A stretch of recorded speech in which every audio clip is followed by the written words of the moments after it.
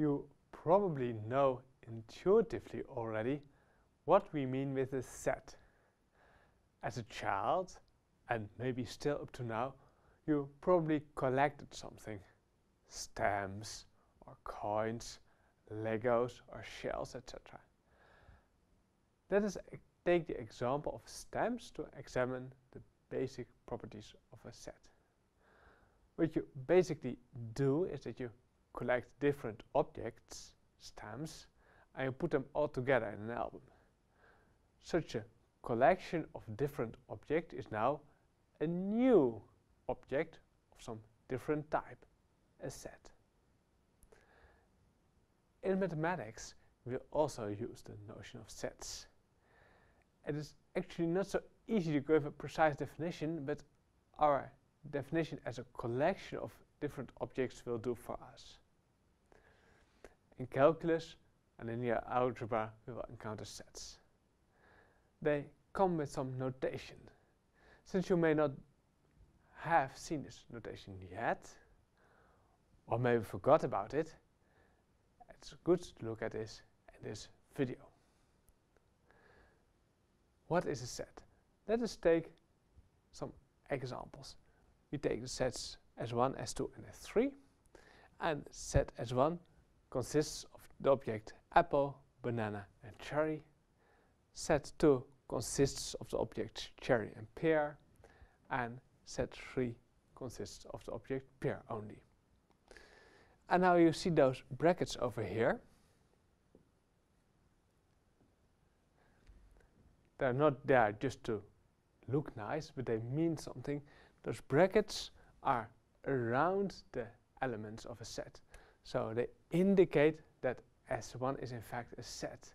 So it's important to make the curly brackets because it signals the fact that you're dealing with a set.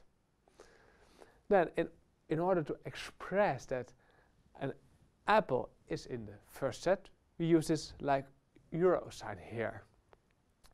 Apple is an element of S1, and therefore we use this notation. In order to express the fact that pear, as you see, is not an element of S1, we have almost the same notation, but then we scratch the euro sign. So a pear is not an element of S1.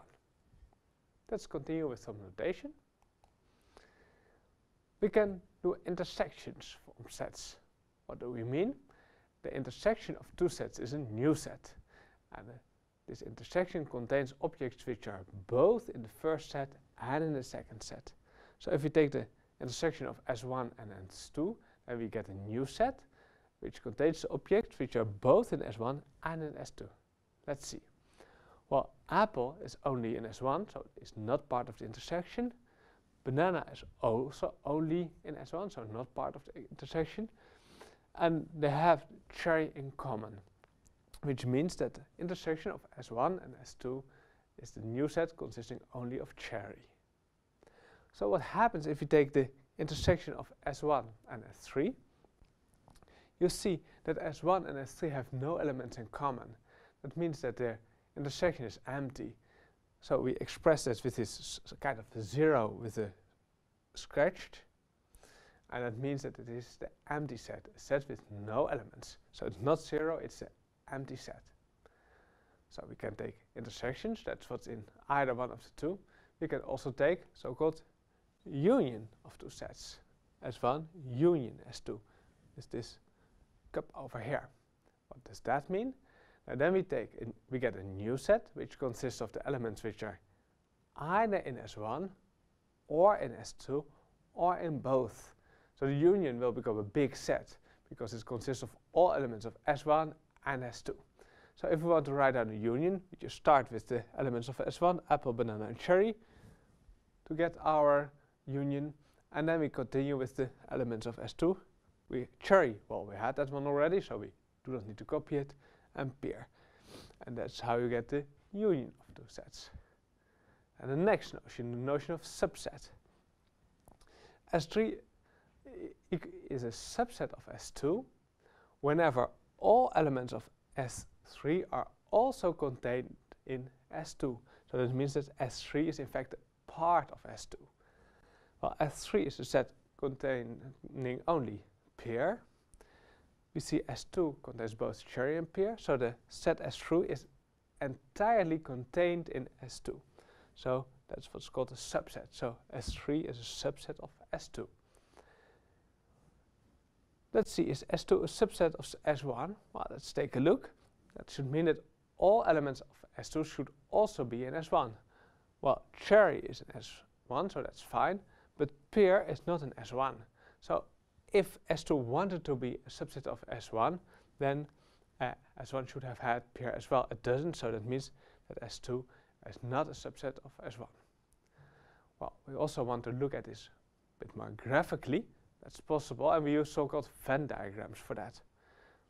They are over here. So what do?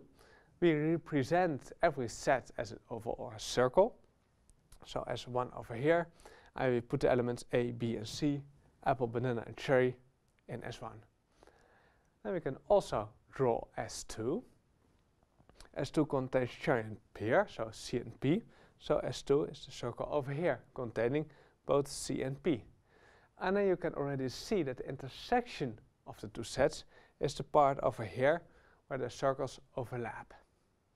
And then we can draw S3 in the same figure. S3 contains only pear, so S3 is over here. S3 is fully contained in S2. As you see, I can see it from the figure because the S3 is fully contained, the circle is fully contained in the circle for S2. So that's a way to represent sets graphically.